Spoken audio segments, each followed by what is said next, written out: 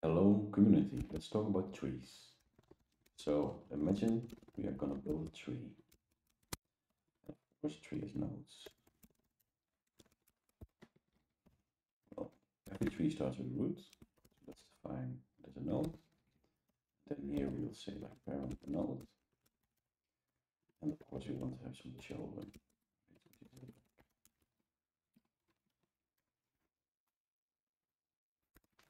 Oh, no.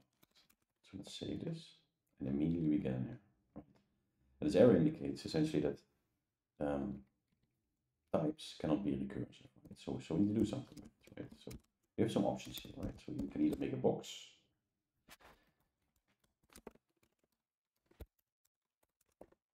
Since there's already like a lot of work to do over the type, let's say type denote is in this case like a box node. Then we now have, for example, denote or it's denote.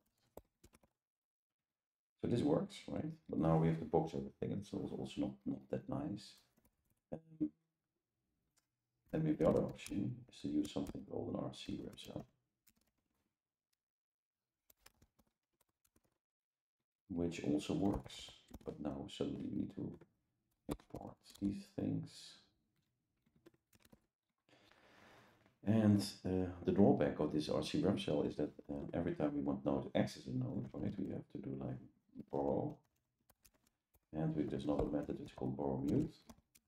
And the thing that this thing does essentially, it moves the borrow checker, the Rust borrow checker, into essentially the domain of the runtime, which is a nice intermediate solution. But since in the previous Tapas we were talking about mutable pointers, so why not something with mutable pointers, right?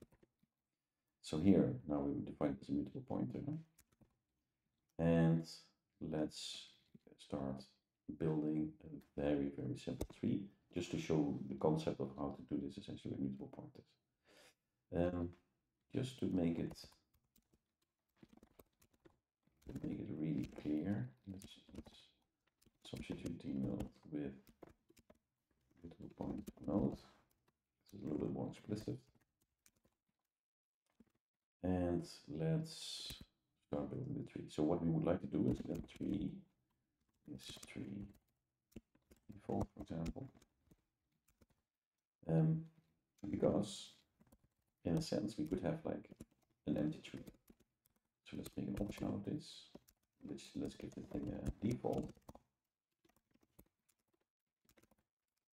Now this works. But now we want to add a node, right? Of course, let's take care of the naming. So let's do like tree. Let's do tree. Let's do add node, for example. Let's work with some data. Let's do it like this. So let's generate import. And let's define a function.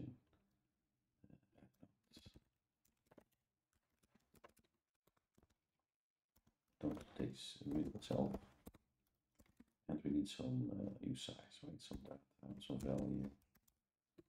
It's like a usize, it's the easiest to work with. Now, what do we do? We need to make this node, right? To add it to the tree. So first we check, do we already have a root or don't we have a root? Important. So let's do if root is self root. We build this very simply, so we're only one level deep, so add to children, and else it's none, and we will just create the root and add to children. What we have to do anyway is create the node itself, right? And as we know, how do we get a mutable pointer to a new node? So we need to define some data on the thing, right? Parent children, of course we put some data. In this case is a usize. So how do we create a node, mutable pointer node? That node is box new. Then we have a new node. let's also make this, and it is also default notation.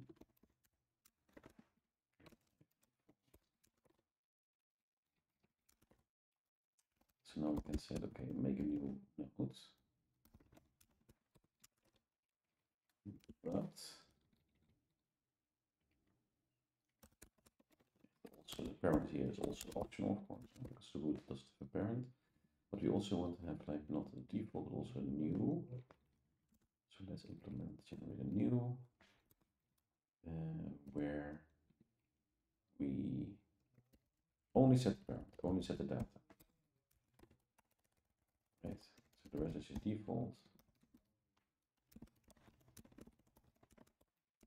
We only set the data.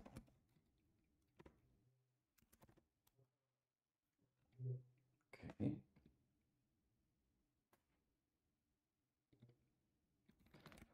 So now we have created a node, we have add node function. So we have now, let's say, new with the data, with the v. And we need to have the mutable pointer, so that means box into wall. And now we have the mutable pointer to the node. And now we can set this either to add it to the children, right?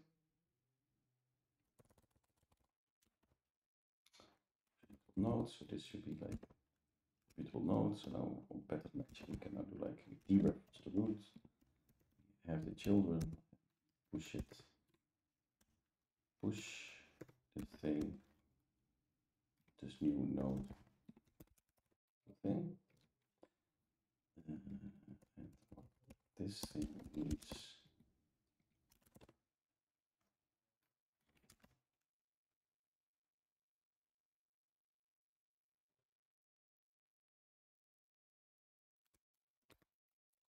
forgetting the okay. So now this children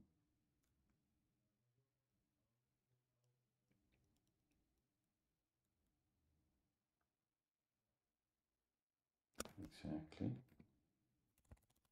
Is this possible? No. Exactly. Now this needs an unsafe block. Because what we know is like creating and removing them is not a problem, but dereferencing and doing something with it requires unsafe. So we did this, and otherwise we need to create the root itself. Right? And essentially, the root itself is just an empty node, which in this case, this node will become the root, essentially. Right? So you can say self and root equals the node we just created. And it has to be like some node, right? Because the tree could be empty, right? So now we created an add node. So now we can add nodes to this simple tree, which is only one level deep. So let's do it. So node 5 needs to be mutable. Add node 5, 6, say 6, 7, 8, 9. Right, so now we've got like 9 nodes. And maybe, if we're lucky, we can debug this tree. Tree doesn't implement debug, so let's add it. Probably we also need debug on this one. So let's run the thing. And now we get a root with some, let's say, node, which doesn't really debug anything. So let's implement some debug on node.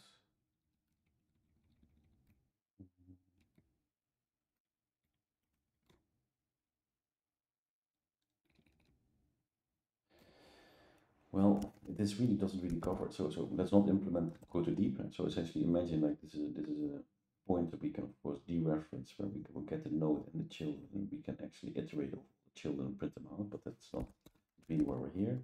The whole thing now is essentially okay. So now we created this unsafe tree with these nodes which we're creating here in the add function. Right? So this The moment we do this into raw, now we are responsible, right, for freeing the memory. You know what node is pointing to, right? So because this is essentially like a mutable pointer into a node, into a type of a node, right? So how do we do this, right? So and how do we make sure we're not like essentially leaking memory, right? So for this, we need to implement drop on the type. And this drop is called whenever essentially this tree object would go out of scope. And what does this give us? This gives us like a mutable reference to self, right? And this mutable reference to self, we can use essentially to now walk our tree to drop and to essentially make sure that every node essentially is freed. Now we only have a one level deep tree, so that's very simple. So again, we can do this if some root equals self root. Else, now well, if we don't have a root, we have nothing to free. Essentially, we are done. We're done. We do not have a root. And if we do have a root, now we need to walk the children first, right? Children first. First, make sure it's freed. And then when we're done with this, free. So let's do this. So for now, again, we need to do a lot of unsafe thing, and because we need to re-reference. Let's see the error handling. So for child in root.children, but this is now a pointer, so we need to dereference this pointer.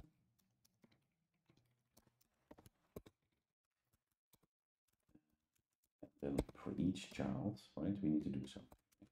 If we save this now, we see like unsafe, right? So this is now, we need to put this to an unsafe block, because we're dereferencing memory, right? Which makes it immediately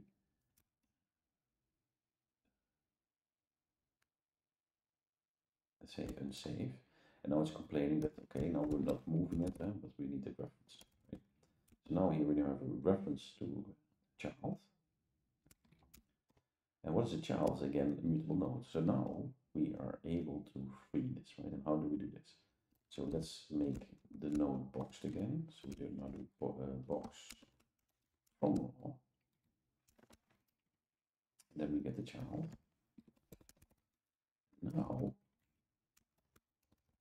it's probably needs to be this. It's again unsafe action, and because now we're actually again accessing memory, right, to get it into the box again. So now we get unsafe. Now we get the nodes, right? And now it's again essentially in the bus domain. Now we can freely drop the node to make sure essentially like the memory is freed up. Now, and after the last thing, we actually do the same for the root.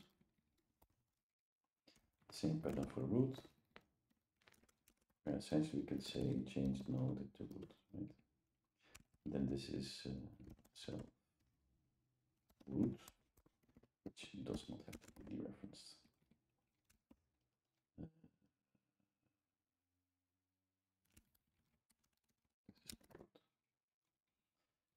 Exactly. So this was free root, and else we don't need to do anything, right? So we can remove this, but it's more for demonstration purposes. So now we got essentially like a tree implementation where when the tree gets dropped, which happens at the end of the scope as well, we all of them. So so let's see. Let's print if everything actually gets dropped. So let's my child.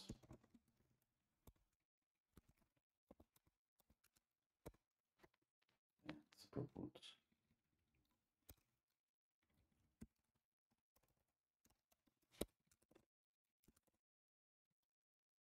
Okay. So let's run. And exactly, so we added in our test 3, 1, 2, 3, 4, 5. And how many items are dropped? 1, 2, 3, 4, 5. Okay, well, so this was a very simple tree, right? With only one level deep, which creates the root when adding on it, and then moving on to it. But it demonstrated essentially how to make like more complex trees, like binary trees or binary decomposition or whatever you'd like to build in essentially unsafe code. I hope you enjoyed this and can apply these principles to bigger projects. Okay, please like and subscribe and let me know what kind of topics you would like to see. Thank you for watching.